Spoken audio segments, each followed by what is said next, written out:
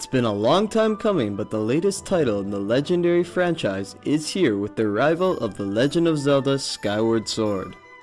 Fans have waited patiently for over 5 years, which is the longest gap between installments within the series' history. As the months approached closer to the eve of the game's release, the hype grew sky high. Will this be another legacy for our hero in green tights, or is the series on the verge of its decline?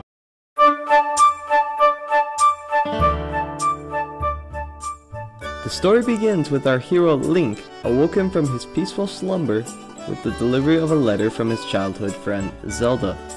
The contents of the letter remind Link of the upcoming wing ceremony and that he should meet up with Zelda to help prepare for this annual event.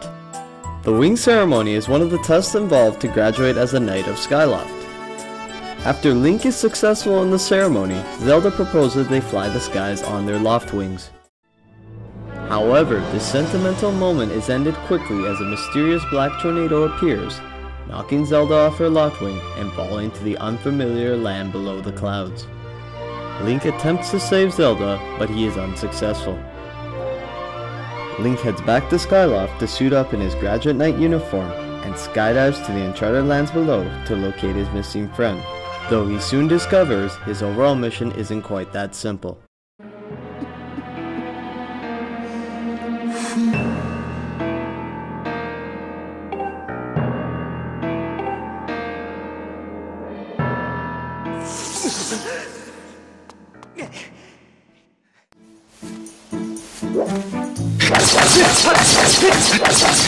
One of the most notable features in Skyward Sword are the quality of its sword controls. Unlike previous experiments with motion controls, waggling the Wii Remote is ineffective. All swings of the controller are registered and replicated on screen the same way they were performed by the player. Players must carefully survey their opponent's movements and angle their sword strikes accordingly. The sword controls are so effective, it's quite possible they could become the norm of the series, which isn't a bad thing. Skyward Sword has many other new changes from previous Zelda titles. For example, save points are now replaced by bird statues, which function both as a means to save the player's progress and a waypoint to warp back to the skies above.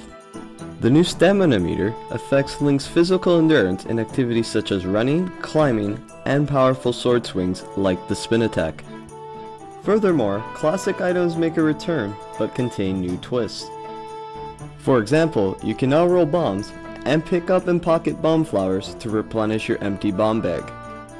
Newly introduced gadgets such as the beetle can be used to help explore new areas, pick up out-of-reach items, and cut through various objects. Puzzles are no longer confined to dungeons exclusively. Overlooked things in previous entries such as enemies, boss keys, and getting into the dungeons all require some degree of puzzle solving. This is definitely one of the most challenging Zelda titles in recent memory. Some puzzles are devilishly devious and will place hidden switches in the places players would least expect them. However, Skyward Sword's most prominent flaw is that some of its inclusions feel overused only for the purpose of extending the game's length, such as recycled boss battles.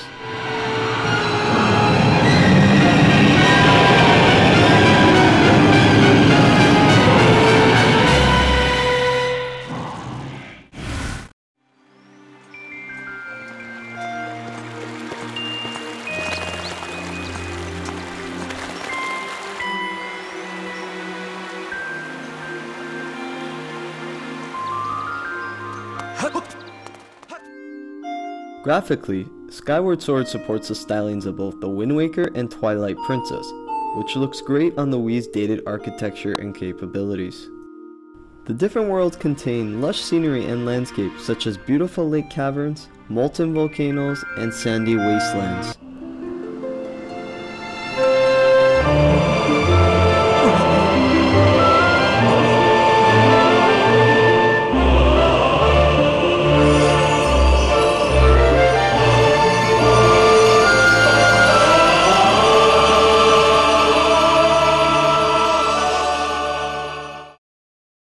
The music in Skyward Sword is astronomical. These new orchestrated tracks will eventually build into your subconsciousness and join the ranks of other classical Zelda melodies and tunes. An orchestrated soundtrack is an absolute must for future installments in the series. Once again, voice acting is absent in another Zelda title. However, somehow Nintendo always manages to breathe life into characters through well-written dialogue, facial expressions, and grunts. This demonstrates that it's still possible to tell a great story in a dated fashion if the implementation is done correctly. Key storytelling components such as comic relief still occur effectively and humor the player without the need of a mouthful of spoken dialogue.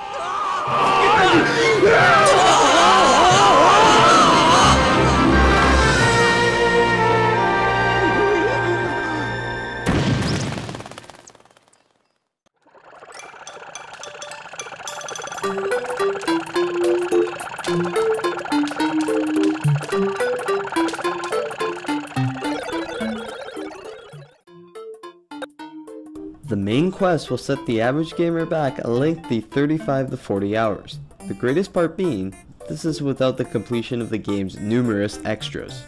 These plethora of bonuses include heart pieces to collect, bugs to capture, items to upgrade, minigames, and even a boss rush mode. There is definitely more than enough content available in this adventure.